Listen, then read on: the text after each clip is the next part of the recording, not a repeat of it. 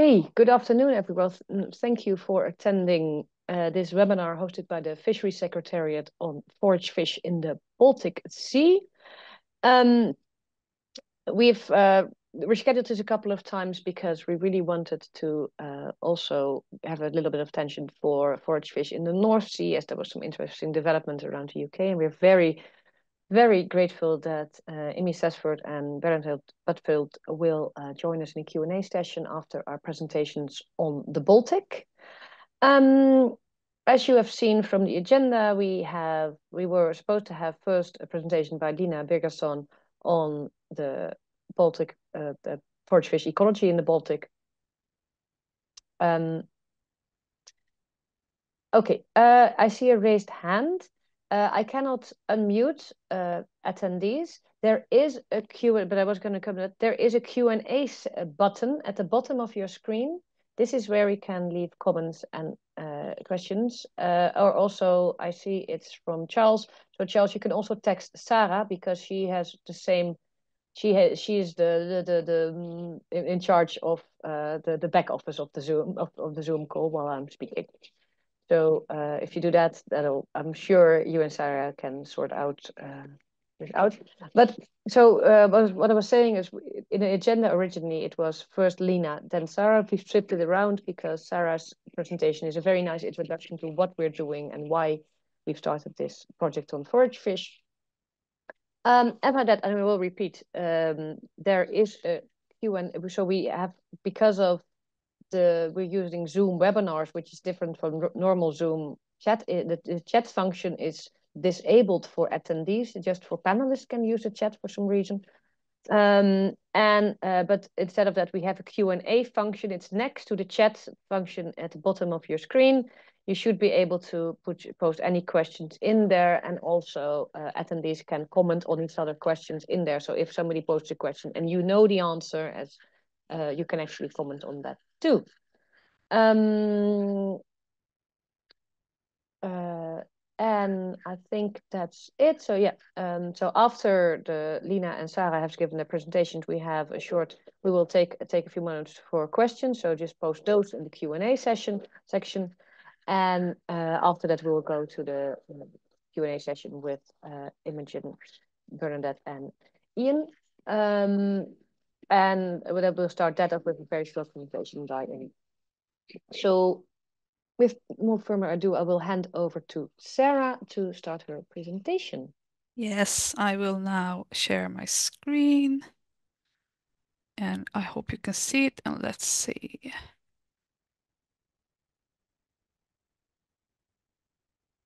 Do you see it now?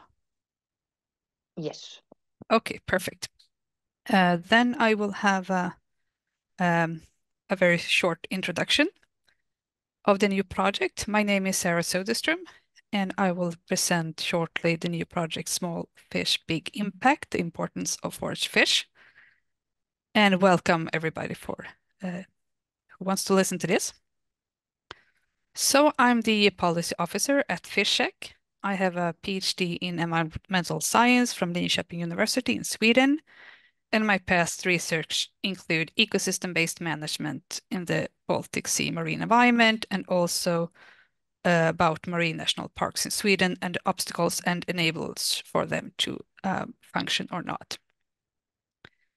So a very short introduction again on Small Fish, Big Impact. The project is funded by the Swedish Postcode Foundation. Thank you very much.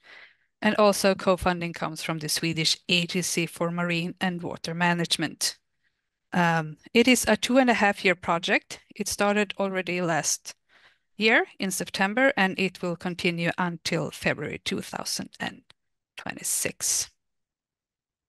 A short background of the project is basically that forage fish, they do play a very important role in the ecosystem, but they do receive little public attention, perhaps with the exception of Swedish news media reporting about herring.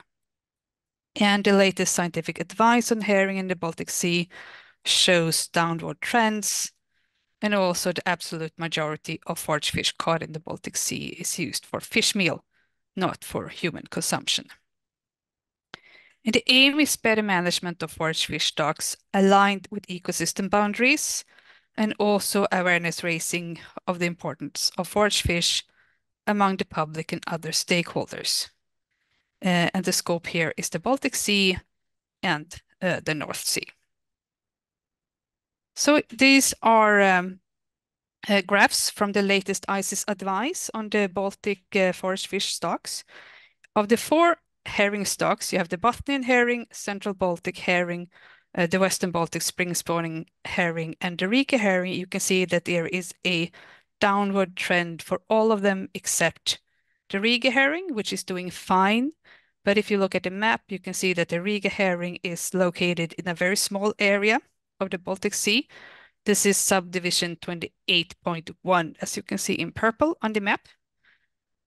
So this is the only one, the only herring stock that is doing fine. The rest are not doing fine. And Sprat is doing fairly okay. But for the last 2 years, the recruitment has not been very good. So this is the backdrop of the herring stocks, and Lina will talk more about this in a few minutes. So what activities are we planned in this project? We're going to write and distribute a report compiling the latest scientific knowledge about forage fish.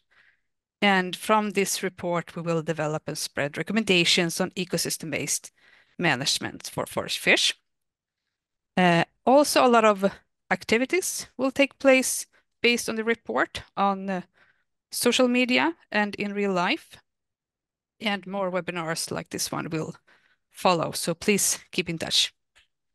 This is a very short or crude timeline. You can see that now we are in the process of writing the report and starting with the webinars. And then we will continue with a lot of different social media activities and also in real life activities all around the Baltic Sea. A major public activity will take place next year. And throughout the whole project, we will do analyses of different occurrences and processes that takes place throughout the so-called fish management years. This is because fisheries management has an annual cycle. So extremely crude, the fish year, where we kind of follow all the events that happens. You can see that the Commission asks ICES for advice on fishing opportunities. And from that request, ICES produces the advice based on the latest data samplings and knowledge. And these advices, they are released normally for the Baltic Sea, that is, in the end of May. And based on those advice, the Commission releases a proposal on the fishing opportunities for the upcoming year. And this proposal is then discussed in the member states and negotiated in the council meetings in October for the Baltic Sea and in December for the North Sea. And we do analysis of all of these events throughout the year as part of the projects as well. So a very short introduction of the Small Fish Big Impact project. I thank you for listening. I will now give the word to Lina for some more in detail discussions on forage fish. And I will also try to find where I stop sharing my screen. So thank you very much. Lina, to you. Thank you. I hope you can see my screen now and that you can hear me as well. Yes. Yeah, great. So my name is Lina Birgersson. I'm also from FishSec, and I will be presenting the report that we're working on in our Small Fish Big Impact project, particularly the part focused on the importance of forage fish for the biological aspect and the ecosystem of the Baltic Sea. Let's see if I can change this. Yes, okay. I will start with a short introduction and very basic level on what it's like to live in the Baltic Sea for fish and background on what forage fish are, why they're important, as well as examples from our literature review that's currently ongoing. So my background is that I'm a biologist. I did my PhD at the University of Gothenburg, and I've been researching effects of environmental chemicals in fish, and I'm now co-authoring this Forage Fish report that we're working on. The report will partially consist of a literature review. It's going to summarize the situation for forage fish in the Baltic Sea, and it's similar in the setup to our cod project that this project is a follow-up to. We did that with Baltic cod, did a report as well with a literature review in it. But the Forage Fish literature review is going to be available later this year once we launch it, and we'll hold another webinar then. Keep in mind that the summary now of the review is not new results that we've produced, it's just a summary of existing scientific knowledge. So the method for the literature review is starting out with a literature search using the Scopus database and predefined criteria. And then you get a number of hits of different papers that have been peer-reviewed and published, including research papers, review papers, also a few books and conference abstracts. But the main bulk of our report will be based on the research papers, mainly published over the last 10 years, as well as so-called grey literature, which has not been peer-reviewed, but is very much relevant still, including ICES reports, for instance. The literature search then goes through a selection process where we split them into relevancy categories and either include them in the report or exclude them. And exclusion criteria can be, for instance, if they were not relevant for the geographic scope of our study, or if they were concerning the wrong species, or if the language is something that we cannot read, which is not English or not Swedish. Here is just a simple word cloud that I did with all the headings of the papers that came up. And you can see that there's a lot of different topics that are being researched. I've split them into these different categories, and the final report will also have a comparison with the North Sea in it as well. But the presentation today will be focused on the predators that eat forage fish, the competition in between different flank sports, changes in the ecosystem, and what the forage fish themselves eat as well. So very basic, what are forage fish? Well, they are small to medium-sized pelagic fish. Forage species also include non-fish species, such as krill, for instance. But today we'll look only at the fish, forage fish. They typically gather in large groups and school together. They are generally very productive and have shorter lifespans than the predators, which can lead to a more volatile abundance, sort of where the amount of available prey shifts faster than the predators do, because they have a longer lifespan. And the forage fish are also crucial for the ecosystem, which we'll get back to soon. Some examples from the North Sea and the Baltic Sea include herring and sprat, and sardine, anchovy, Norway pout, and sandeel, which we'll hear more about in a moment later on in the webinar. But for the Baltic Sea, the main forage fish species are herring and sprat, which is what that part of the report will focus on. Some background on the Baltic Sea as an environment to live in. It's quite challenging for fish species. It's a brackish sea, which I'm sure most of you know, semi-enclosed and relatively shallow. It also has a fairly low biodiversity with fewer species than, for example, the North Sea. This means that the food web structure will be simpler, and interactions between prey and predators also simpler as a result. It also has a temperature gradient as well as a salinity gradient, with more salty water towards the south. And the oxygen content in the water varies. In some areas, it's completely depleted, causing so-called dead seafloor. It consists of a mix of species with marine and freshwater origin, generally the marine species then being found further south where the salinity is higher. And the latest HELCOM HOLAS assessment, which is a holistic assessment on the state of the Baltic Sea, it lists a few key stressors or pressures that are a problem for the Baltic Sea, which include, for instance, eutrophication, pollution, and overfishing. And neither of these are new problems, really, in the Baltic Sea. And on a positive note, on the eutrophication side, nitrogen and phosphorus is going down. When it comes to pollution, several of the old legacy compounds are going down, such as PCBs, DDTs, dioxins, which are not really as much in use anymore, but instead there are new emerging contaminants, including PFAS compounds, for instance.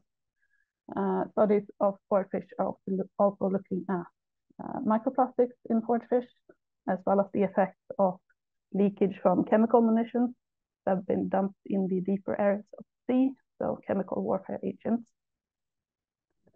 And as I've said, the main forage fish species in the Baltic Sea are the sprat and the herring, and together with cod, these have been the dominating species in terms of the commercial interest and also the scientific interest for the Baltic Sea for a long while.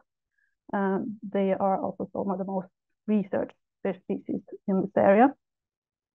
The herring, which Sara showed you some graphs for, it's consisting of several genetically distinct populations, but the management is done with 4 different units.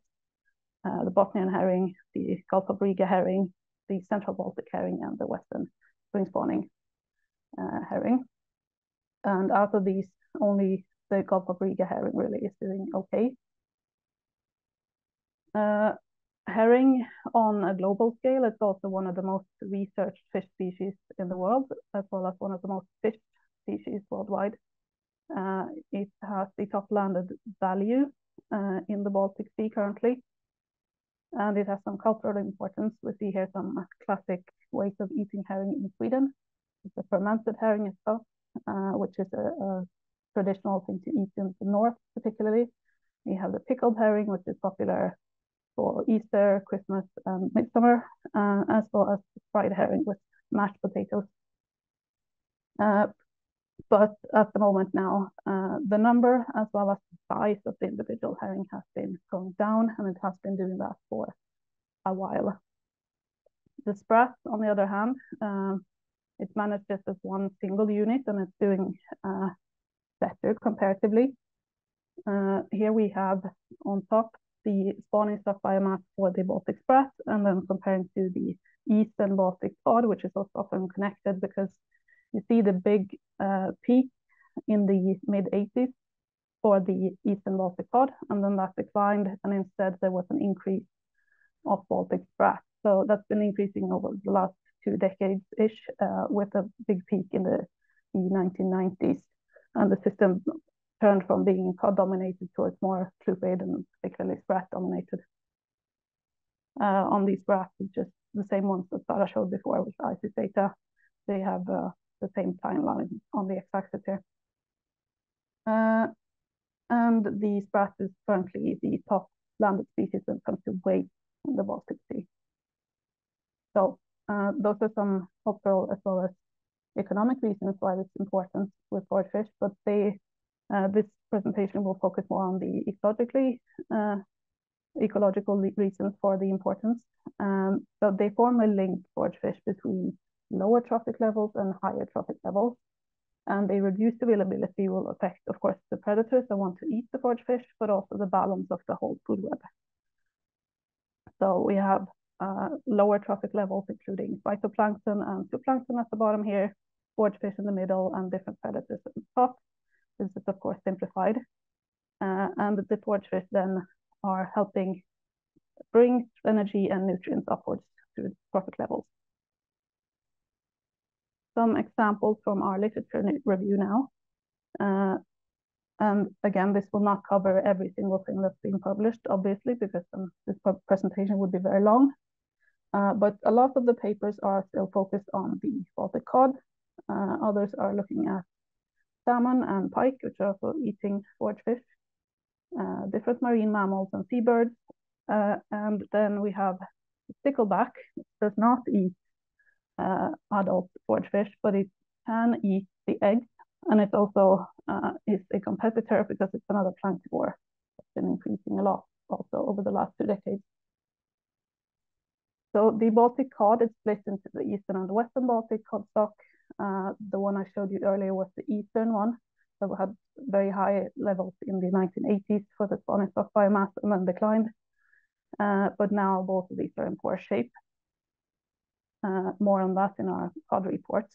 And one of the conclusions there was that a contributing factor to the poor state of the Baltic cod could be the lack of food, including food for adult cod, which is forage fish.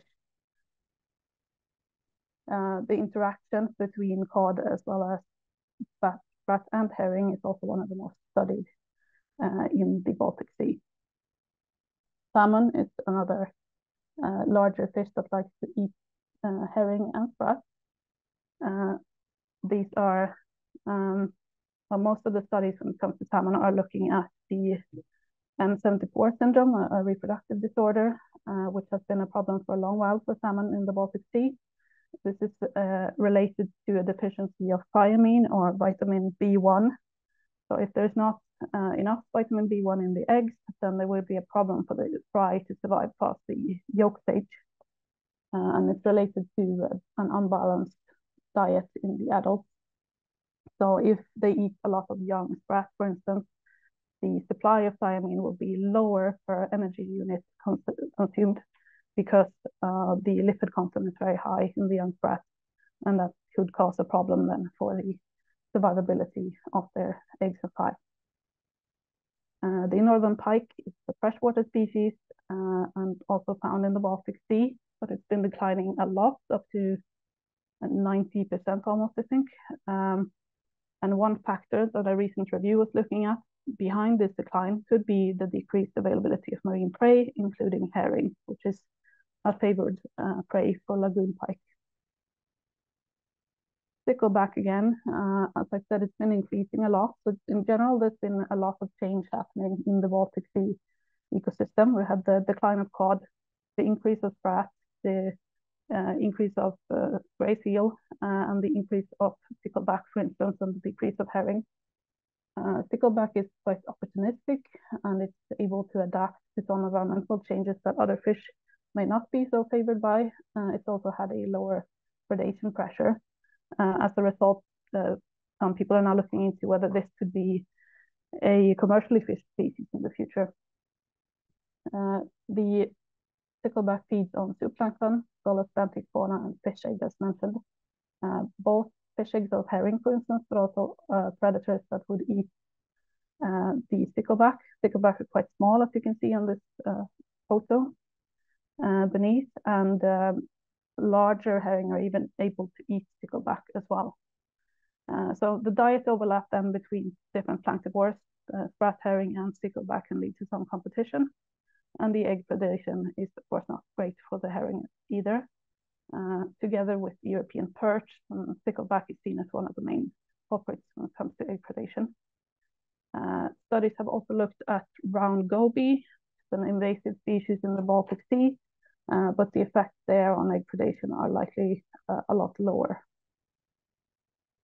Marine mammals then, the grey seal I just mentioned as well, has been increasing a lot since the 1980s. And they like to eat both herring and sprat, but particularly large herring. Connected to this is also the seal parasites, which have changed or increased in prevalence since the seal increase. And some studies are looking now at whether forage fish can act as intermediary hosts for the liverworm, for instance, the parasites from the seal. And it seems like maybe they can. Ring seal and harbor porpoise are other marine mammals that are happy to eat herring as well. When it comes to seabirds, they also can act as marine top predators.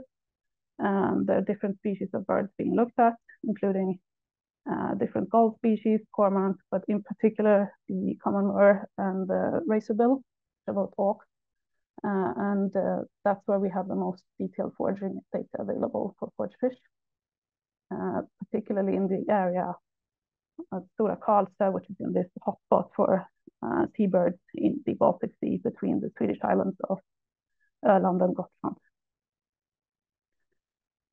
Yeah, so different pelagic seabirds are able to use sprat and herring as their prey. And lastly, we have the actual prey that the forage fish themselves eat. As I mentioned, they are an important ecological link between lower and higher trophic levels. So they eat both zooplankton and also phytoplankton. But one of the main prey are different species of copepods. This is a group of small crustaceans. You can see one example at the top right image. And there's an overlap, quite a considerable one, between sprat and herring, leading to competition. So there's also selectivity and specialization looked at in different studies that show that they're obviously still able to coexist.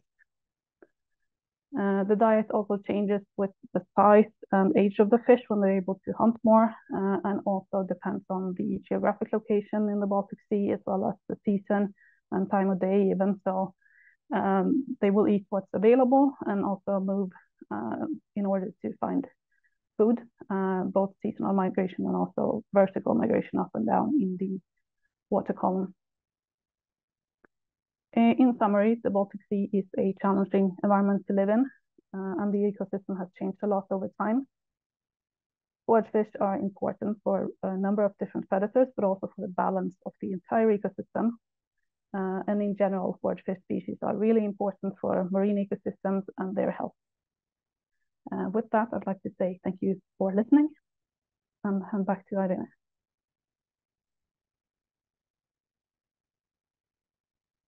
Thank you so much. I realized just now that I am only identified here as the Fishery Secretariat. I do have another identity. So hello, everyone. My name is Irene Kingma. I am the international coordinator for the Fishery Secretariat. So I do the contact with NGOs outside of Sweden. And as you might have heard, I'm not Swedish. I'm from the country that eats herring raw by the tail, the Netherlands. So let's see. So I opened the chat now as well for any questions to Lina and Sara. So either the Q&A or the chat can be used if anybody has any questions. I found it when Lina gave this presentation earlier quite insightful. This whole interaction with particularly the stickleback that is now all of a sudden booming very much in the Baltic because, well, I'm not the expert, Lina is, but it seems to be that the big predators are leaving and now all of a sudden the whole Baltic is filled with stickleback, and all of a sudden there's a question of, can we have a profitable fishery of stickleback? It seems to be a kind of definition of fishing down the food web. Although, of course, it's never as straightforward as it is, because Lina immediately said to me, yeah, but there's been stickleback booms in the past, so it's sort of a thing that they do as well. So I found that quite insightful. And also, Lina, just a bit on the seal parasites. So they do get them also already from herring, or is it just not really sure where they... I think there's not that much done on that compared to cod, for instance. But there was a study comparing older sprat versus newer sprat data, and then they did see that there was liverworm in the newer data. Okay. Was done a few years ago, but I think there's maybe more work to be done there. Oh, okay. Yeah. Okay. I see that Charles still has his hand up, but maybe he's just, waving at us. Hi, Charles. I don't see any questions in the chat or the Q&A, so it means very clear. So anybody, so we are recording this webinar. It will be made available through the FishSec YouTube. Yeah, Clara, can you put your question in the chat, because I don't have a function to unmute the attendees, I'm afraid. If you have a question. I think, because I'm also being multitasking as I am also in another identity in over here. The chat should work. See, it's going.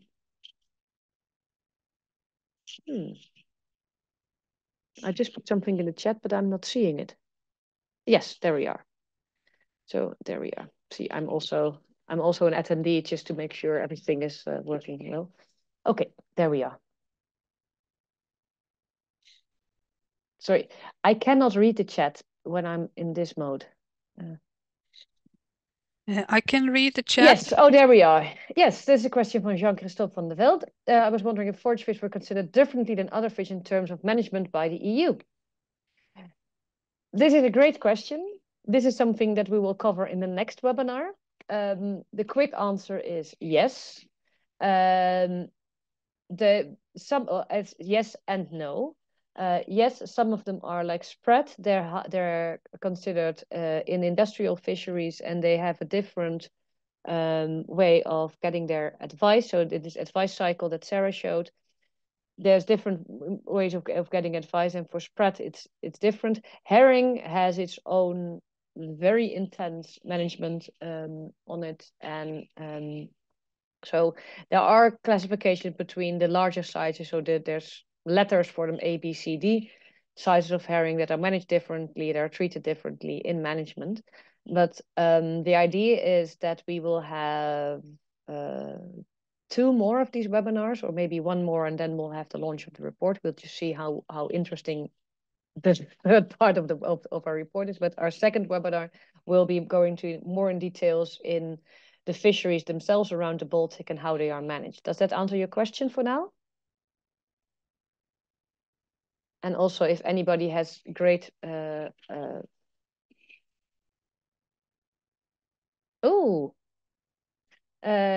good question from Catherine. What do you know, ever find anything about the decline in zooplankton?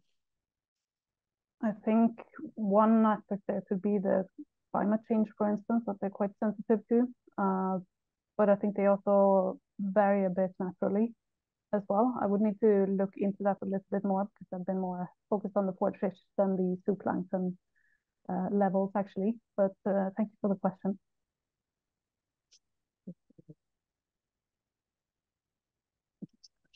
Okay, if there are no more questions, we'll move on to the next section of our webinar. And we are incredibly grateful to welcome Amy Cessford, who is, oh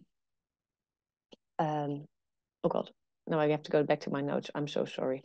Policy lead for the North Sea, west of Scotland, and the deep sea fishers from the UK government. And Bernadette Butfield, who is Senior Policy Officer in the UK Marine Team at the Royal Society for the Protection of Birds, RSPB for short. And I've invited him, and also on the call is Ian Glasgow. He is sort of backup for Imogen, who worked together with her at the UK government on North Sea fisheries.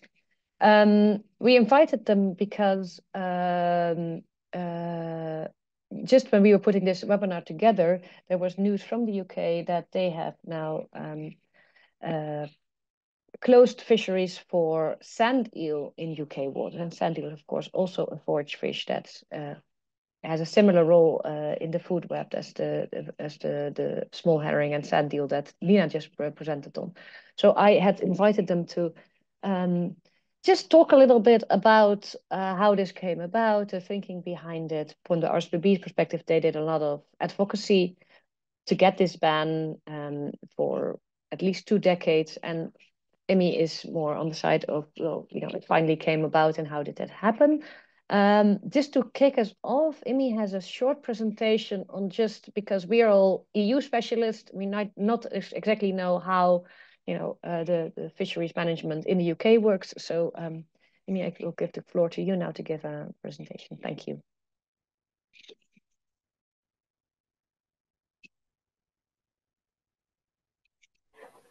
Thank you very much, and good afternoon, everyone. Thank you, Irene, for inviting us to this call to talk about our recent announcement regarding the closure of English waters to fishing for sand eel. Hopefully you can see those slides. So as Irene mentioned, I'm Imogen Cessford, and I lead the policy for North Sea and deep sea fisheries in the Department for Environment, Food and Rural Affairs in the UK government. And I'm also joined by Ian on the call, who within my team has really led the policy development for sand eel. So just to talk a little bit about what the UK has been doing on sand eel, you can see on the slides that last month, as Irene mentioned, we announced that we intend to close English waters of the North Sea to fishing for sand eel. And these closures will be in place from the 26th of March, ready for the start of the fishing year in April. Scotland have similarly announced to close Scottish waters for fishing for sand eel, so that forms really part of kind of a whole UK package. The closures will apply to all vessels and cover the main sand eel habitats in the UK. In terms of why the UK is closing waters to fishing for sand eel, the closure has been developed in line with our legislative and policy commitments. I'm conscious, obviously, as Irene mentioned, I'm sure not all of you will be that familiar with kind of what we've got in place in the UK.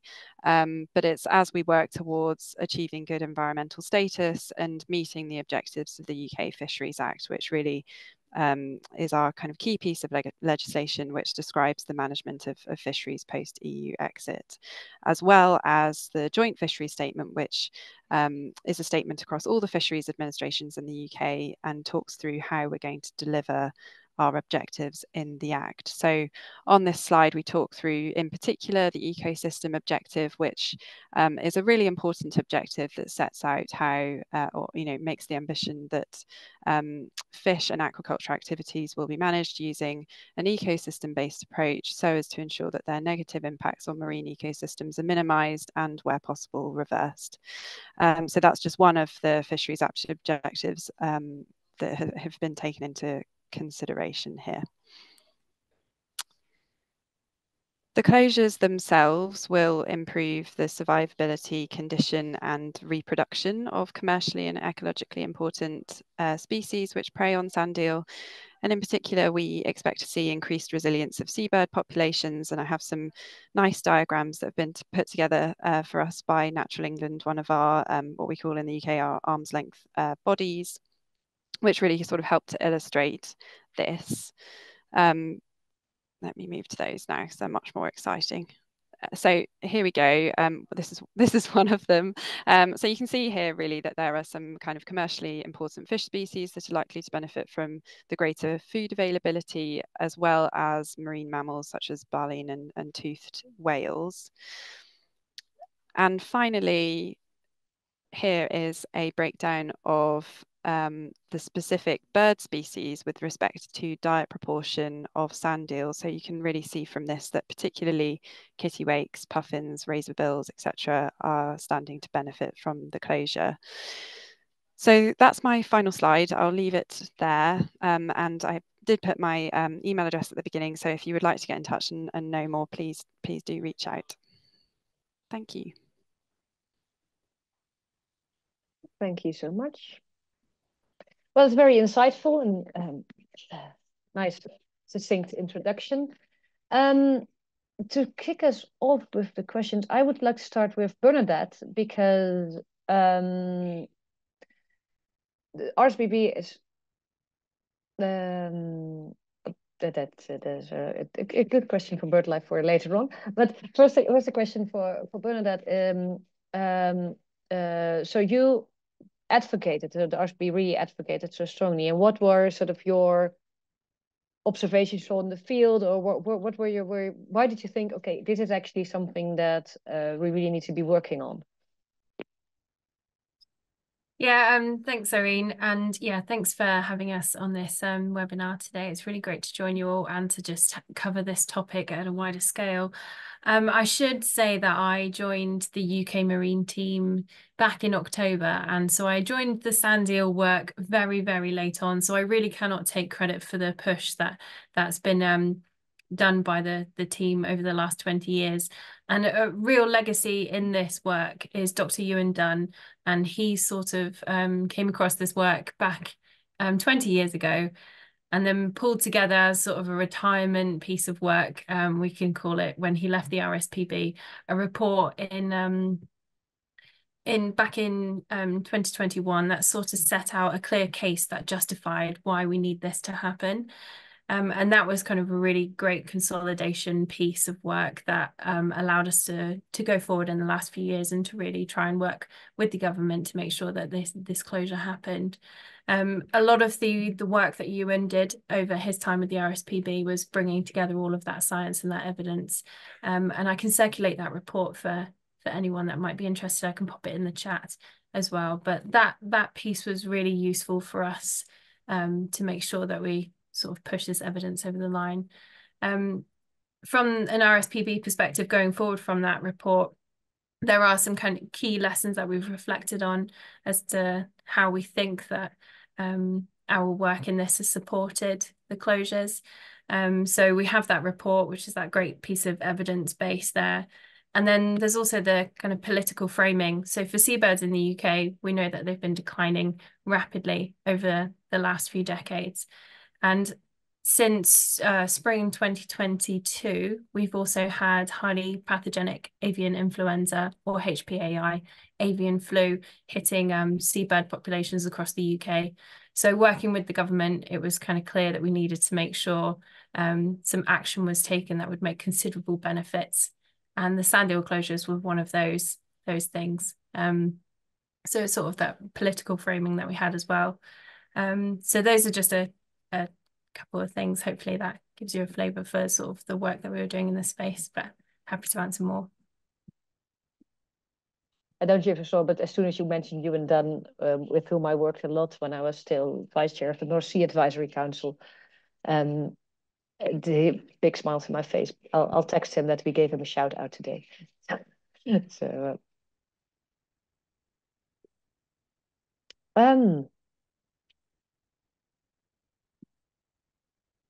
I think that's more for the second webinar. The question I see popping in now. So the question I want to ask to Imi as well is sort of where does this closure sit? Is it the fisheries measure or is it an MPA measure more? And does it fit in the bigger fisheries scheme or is it more like separated out?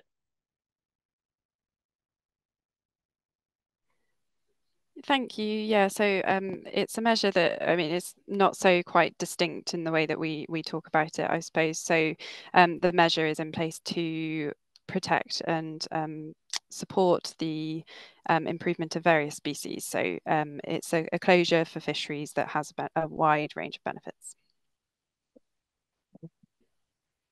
And does that feed into the sort of the wider UK management as well, that you're thinking more sort of like this, because we're always talking about, of course, nature-based, ecosystem-based management, and that is it sort of like in the grounding in that as well? Yeah, thank you. And I think probably that speaks a bit to Daniel's question in the chat as well around kind of what a more holistic approach to the management of forage fish species in UK waters might look like. And I think we're really keen to kind of hear thoughts on what that might mean for various organisations as well. Of course, as I set out at the beginning, we have the kind of context of our Fisheries Act, which has the ecosystem objective within that. And, you know, we're required to be balancing all of the objectives within the Act as we kind of set our plans for fisheries management. But yes, we are, you know, really keen to hear more from those who kind of have thoughts about next steps and what people would like to see in the future. Mm-hmm.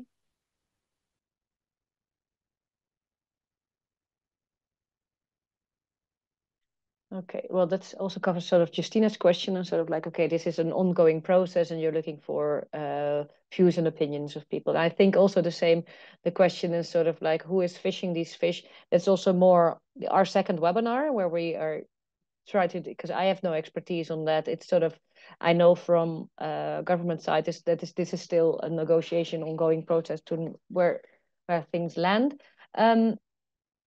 Bernadette, what would you see, like, what would your ideal world going forward be from this closure and where where forage fish in relation to bird species would land?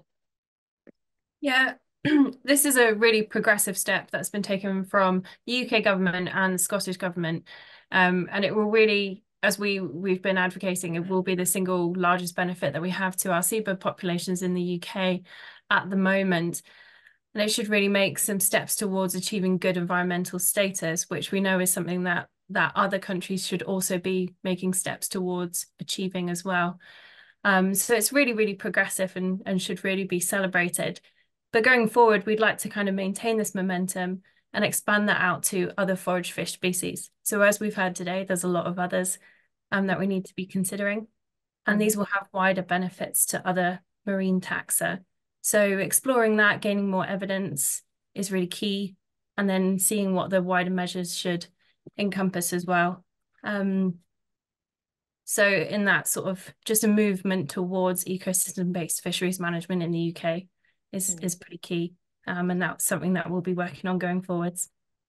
And does that also include like spatial management? Like we saw just the presentation by Lina that this areas like the area between Åland and Gotland, like, oh, this is actually where all the seabirds are. So it's sort of like, I imagine that encompasses those elements too.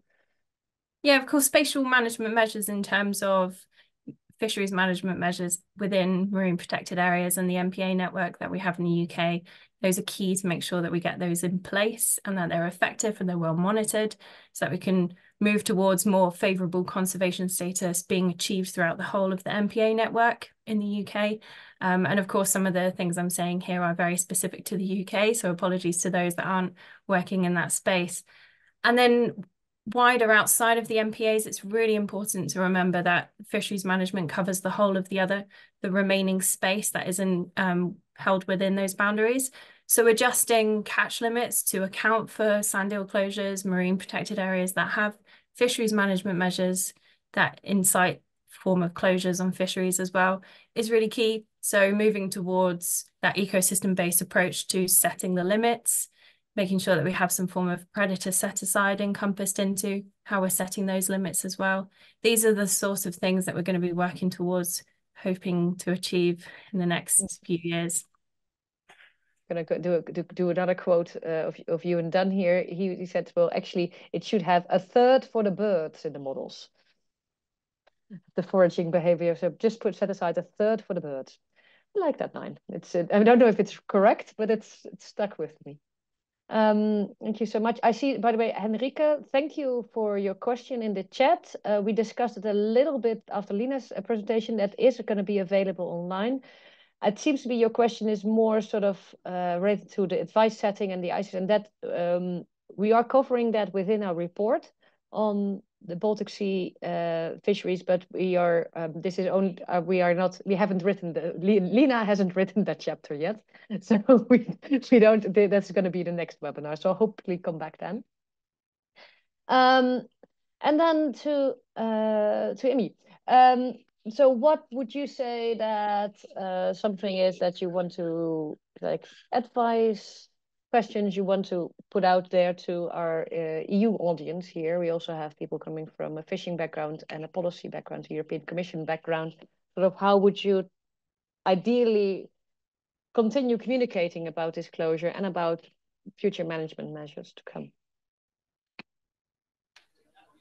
Thank you. Yeah, we were giving some thought to this this question, and so I think a really key one is around bringing together the evidence from experts and ensuring that that's going to be in a form that's understandable to a range of stakeholders as well. You know, as part of developing our proposals and closure, we undertook a consultation which sought input from all of our stakeholders on what we were thinking in that space.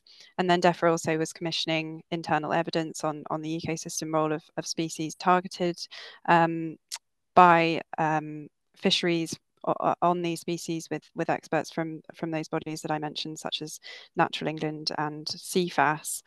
And also kind of working together with ICES around and their advice as well. So bringing together that kind of whole picture of evidence, I think is really important to make sure that any measures that are developed are evidence-based. but also that a consideration of proportionality is a really important part of that in terms of impacts too. So publicising that evidence and consulting widely, I guess, would be some of my kind of key recommendations. And then particularly as well, I think, building into the plans for any kind of future management, the need to, consider new advice as it becomes available and new evidence as that comes up. Yeah, I think that would be my sort of reflections on that question. Thanks. Is there anything else you want to add to that, Ian? Because I'm quite aware that we invited you as a panelist and you haven't been given the floor yet. No, I agree entirely with what Imi has said. I agree, it's very important that we bring together as much expert evidence as possible. And, it's also important to publicize that evidence as widely as we can as well. Mm-hmm. Thank you. Let's see if the chat has anything, because Catherine, I'm going to sound like a broken record, but this is an ICES question that we are not answering in this webinar. It's a very good question, and I know there is discussion on it, and it also depends on which model you take. It might be different in a herring model than in the spread model, but it's definitely not something that is complete consensus on if that's enough or if it's correct.